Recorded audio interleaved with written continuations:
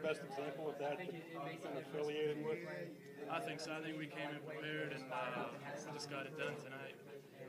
We practiced all week, like I said, fast tempo, and we knew they were going to come in here and run play after another. And we weren't lost out there. We lined up and give them credit. It came down to the last play of the game.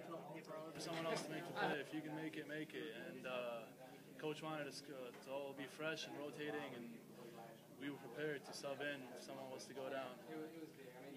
How does this win feel to you guys? I mean, after last week, a lot of people were writing this team off. I mean, and basically making Carolina to be like almost like the Florida State, Savannah State game.